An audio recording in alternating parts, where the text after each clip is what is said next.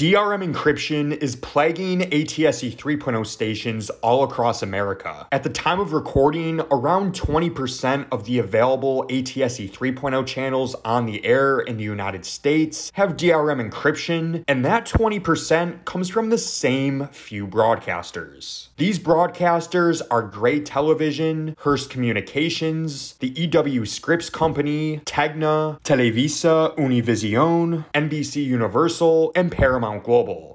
These broadcasters have either all or a majority of their ATSC 3.0 channels encrypted with DRM. Now, there's reports that Nexstar just started implementing DRM encryption with KARK NBC in Little Rock, Arkansas. For now, this seems to be the only Nexstar channel that has DRM encryption. If you have an ATSC 3.0 channel with DRM encryption in your area, at the time of recording, it's coming from one of these companies. Now, there are also many broadcasters who haven't implemented DRM encryption. These broadcasters are Nexstar Media Group, besides KARK, Sinclair Broadcast Group, PBS member broadcasters, Fox Corporation, the Walt Disney Company, Allen Media Group, Hubbard Broadcasting, Cox Media Group, Graham Media Group, Franken FM broadcasters, and low-power TV broadcasters, among others. Even if some of these broadcasters decide to implement DRM encryption later on, I applaud them for at least holding out until this DRM encryption mess is settled. Right now, all external set-top boxes that do support DRM encryption require an internet connection. I guess certain companies don't care if your internet goes out during a natural disaster, prohibiting you from accessing their broadcast. Now, the A3SA or ATSC 3.0 Security Authority lists all of the licensees on their website. If a broadcaster's name is listed here, there's a good chance that they will probably end up implementing DRM encryption on their ATSC 3.0 broadcasts in the future. These broadcasters include the Walt Disney Company, Paramount Global, Cox Media Group, Fox Corporation, Graham Media Group, Gray Television, Hearst Communications, NBCUniversal, Nexstar Media Group, the Scripps Company, Sinclair Broadcast Group, TEGNA, TelevisaUnivision, and Berkshire Hathaway.